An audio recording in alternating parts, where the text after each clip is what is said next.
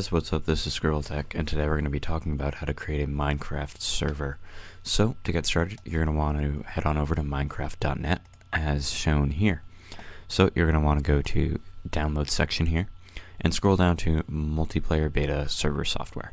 For Windows, you're just going to want to download this Minecraft server.exe, and then you're going to have to run port forwarding, which we will discuss later on in this video. To start, I'm going to show you how to download the more involved way, which is for Mac and Linux.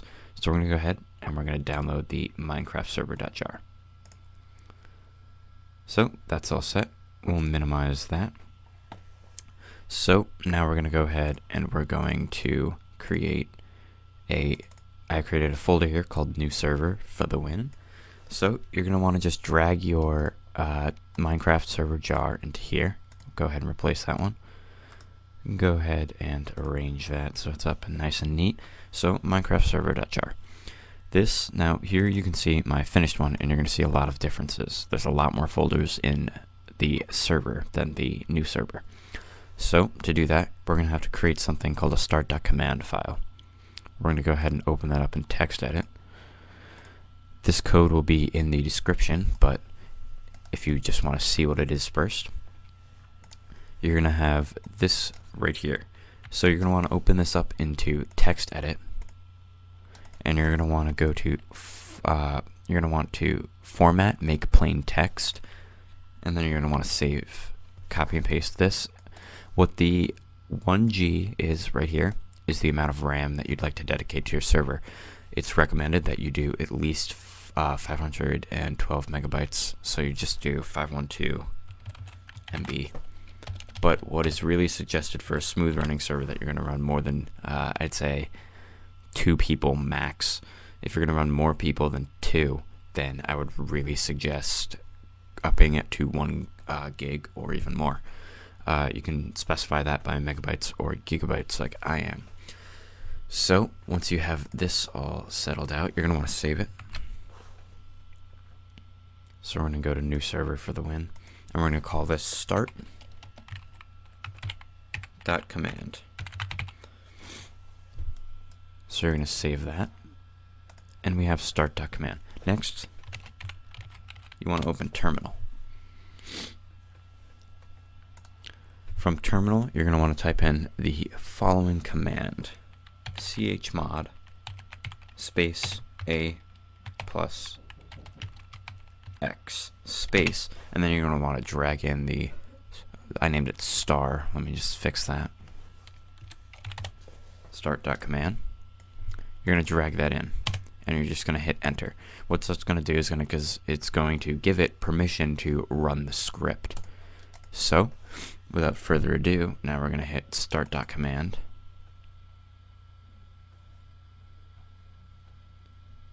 And it should open up our server. On the first try, it's going to create all the files that you saw before. So it's going to open this. This will show you the log. You can see it's preparing the spawn area, which can take a long time for the first try. So we're going to minimize that while it's doing that. You must keep both of the terminal and the net.minecraft.server.minecraft server open at all times. Otherwise, if you close one or the other, it will close the server. So next, we can go ahead and we can take a look at all the files that were created. Whitelist is a list of players that are allowed to enter the server if whitelisting is turned on. That's basically, let's say you only want 2 people to be allowed access to the server. Even if people discover your IP, only these people will be allowed in. Banned players, pretty self-explanatory.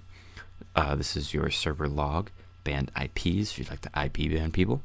And OPs, which is operators. You just add your name into here, and you will basically be an admin on the server, being able to do all commands. So we also have server properties here. We're just going to go ahead and open this with TextMate first.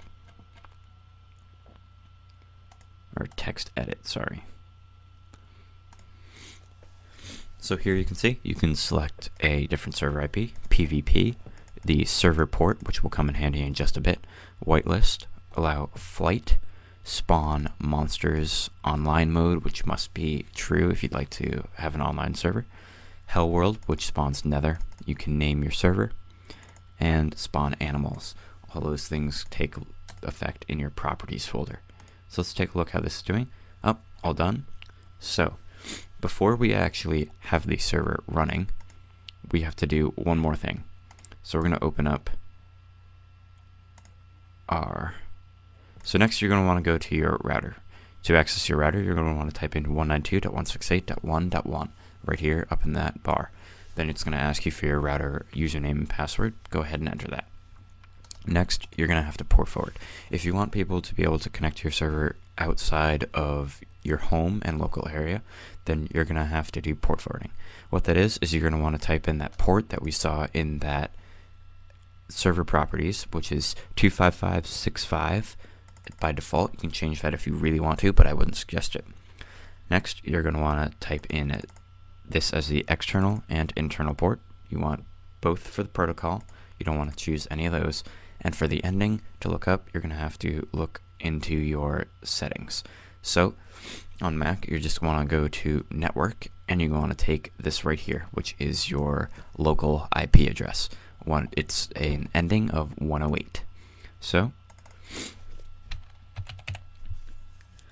I always have mine change all the time, so we're going to type in 108 and enable that.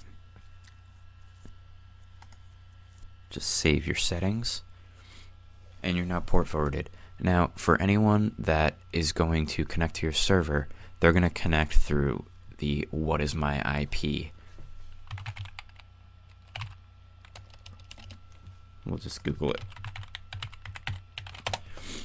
So what is my IP? You're going to want to click one of these links and get your IP address. That is going to be the IP that they're going to connect to. I'm not going to look it up right now because I really don't want you people seeing my IP address right now. I'm sure you could find it if you really wanted to, but I just don't want to display it out in the open because I do run servers which aren't whitelisted. So that's going to be that part. So we now have our server port forwarded for other people to connect to, and we also have it just regularly set up. So we're going to go ahead and show you how to connect. On Play Multiplayer, you're going to want to type in that IP of your local IP address. When you connect in your house, anyone connected to your network at your house is going to have to use the local IP. Everyone else will use the IP from whatismyip.org or something. So we're in my house where I'm hosting the server, so we're going to go ahead and do our local address.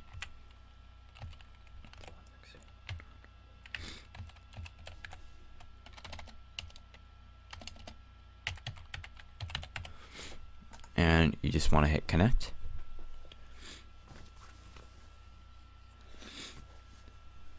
And that is extreme unluck right here, spawning right there. And you can see we are now hosting a Minecraft server. It's a bit laggy because I'm running a video and I'm on high graphics settings. That is taking a long time to load.